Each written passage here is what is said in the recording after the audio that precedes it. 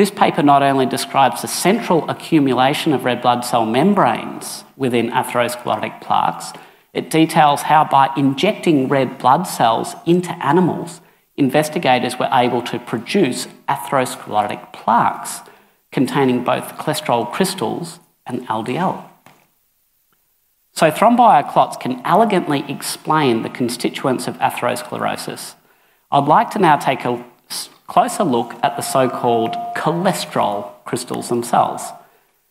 So understand that you're not actually looking at cholesterol crystals here, but rather the spaces where they used to be before they got dissolved in processing. That means another compound that forms crystals of the same shape could actually lead to the same appearance. Enter phytosterols, which is plant versions of cholesterol which are almost identical to cholesterol. These too can form crystals, crystals which are difficult to differentiate from cholesterol crystals. And phytosterols can be easily delivered by red blood cells, given that they are carried also in red blood cell membranes. And while foam cells don't release cholesterol in a form that makes cholesterol, they're only too happy to release these plant-based cholesterols in a free form that can. So at this stage, it's probably not going to surprise you that phytosterols, this fake form of plant cholesterol, is readily detected in atherosclerotic plaques, and that's been shown by numerous research. This is a case report of a 33-year-old male with premature severe atherosclerosis. And when they biopsied his aorta, they found phytosterols, plant sterols.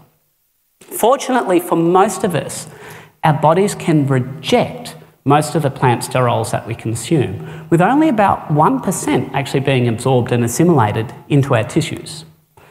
Some people aren't this lucky, however. They have a disease called cytosterolemia, and that means that rather than absorbing only 1%, they can absorb between 15 and 60%. And the consequence of this can be dire. There being one case of a 5-year-old dying from sudden cardiac death related to premature atherosclerosis. Premature severe atherosclerosis is the norm in this condition where you absorb too much plant sterol. Despite this, phytosterols are often lauded for their ability to reduce cholesterol levels. And we have products like this which deliberately contain added plant sterols which are promoted for cardiovascular health, despite there being approximately zero evidence of cardiovascular benefit and plenty of evidence of harm.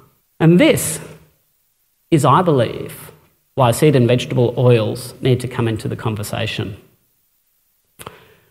All these oils contain significant amounts of plant sterols, even olive oil.